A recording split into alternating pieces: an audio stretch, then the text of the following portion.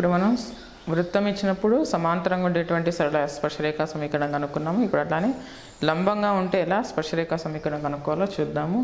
The most important one, this one also.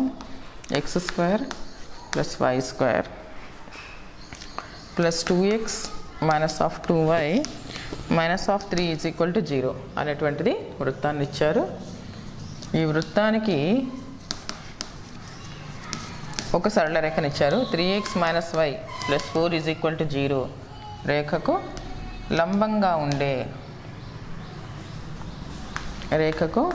లంబంగా ఉండే స్పర్శరేఖా సమీకరణము.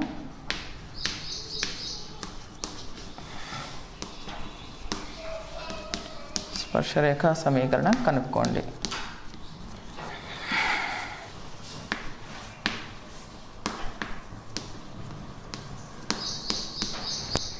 ఓకే, ఒక సర్కిల్ ఇచ్చారు, ఒక స్ట్రైట్ లైన్ ఇచ్చారు.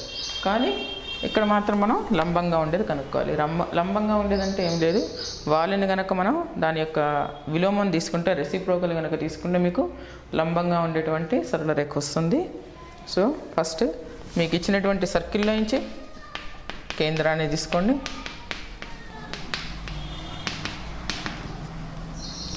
So 2g is equal to 2 అవుతుంది, 2f ఈజ్ ఈక్వల్ టు -2 అవుతుంది. కాబట్టి g అనేది 1, f అనేది -1 అవుతుంది. కాబట్టి కేంద్రం ఏమవుతుంది, -1, 1 అవుతుంది. అట్లానే వ్యాసార్థం చూద్దాము. r is equal √g² + f² - c. g అంటే ఎంత, 1²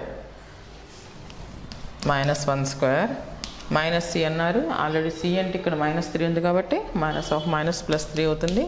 అంటే వ్యాసార్థము √5 యూనిట్స్ అవుతుంది అన్నమాట. Which is equal to √5 units. So ఇప్పుడు మనకి ఇచ్చినటువంటి సరళ రేఖ, సో ముందు వృత్తంలో మనం సెంటర్ కనుక్కున్నాము, కేంద్రం కనుక్కున్నాము, వ్యాసార్థం కనుక్కున్నాము. ఇచ్చిన సరళ రేఖ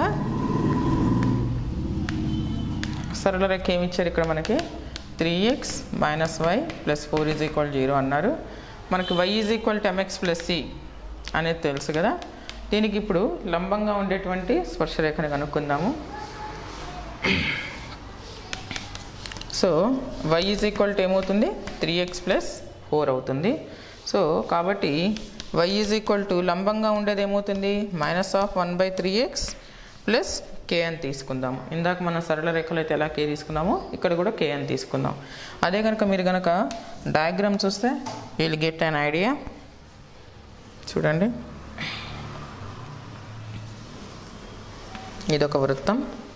ఈ వృత్తంలో దీనికి ఇక్కడ లంబంగా ఉంటుందని తీసుకున్నాం. ఇక్కడి నుంచి ఇక్కడికి దూరం ఎంత తీసుకున్నాం మనం, √5 యూనిట్స్ అని తీసుకున్నాం కదా. ఇది √5 యూనిట్స్ అవుతుంది. అట్లానే దీని యొక్క సమీకరణం ఎంత వచ్చింది, లంబంగా ఉండే సమీకరణం 3x - y + 4 is equal to 0 వచ్చింది. అలానే దీని సమీకరణం ఎంత వచ్చింది, 3y + x - 3k is equal to 0 అనేది వచ్చింది. సో ఒక సరళ రేఖకి దానికి లంబంగా ఉండేటువంటి దూరం ఇది, కేంద్రం నుంచి దాని వ్యాసార్థం √5 యూనిట్స్ అనమాట. సో ఇప్పుడు మనం will come to the sum. కాబట్టి దీన్ని సింప్లిఫై చేస్తే y is equal 3y is equal -x + 3k అవుతుంది.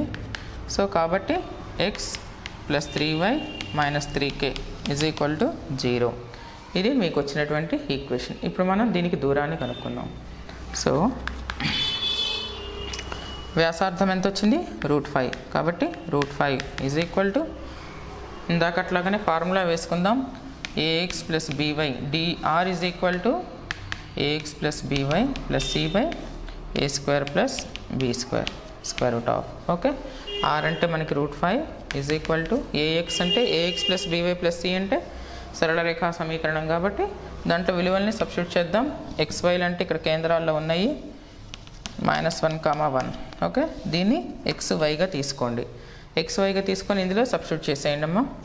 ఎంత, -1 + 3 × -1 ఇక్కడ ఎంత వచ్చేసింది, +3k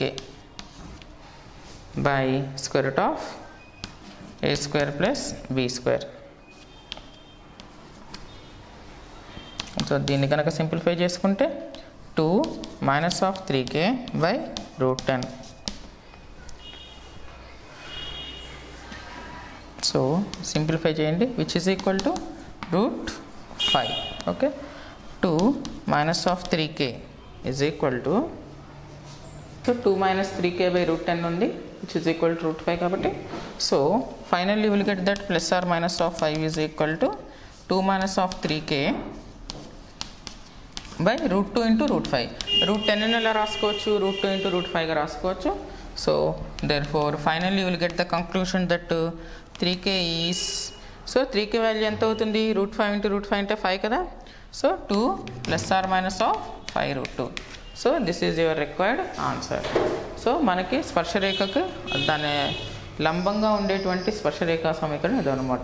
ఎప్పుడైతే లంబంగా ఉండే స్పర్శరేఖ తీసుకుంటామో దాని యొక్క వాల్యూని కూడా మనం రెసిప్రోకల్ తీసుకోవాలి. రెసిప్రోకల్ తీసుకొని దాన్ని రేడియస్కి ఈక్వల్ చేసుకోవాలి, వ్యాసార్థానికి ఈక్వల్ చేసుకొని ఇందులో చేసుకుంటే మనకి you will get the value of the K.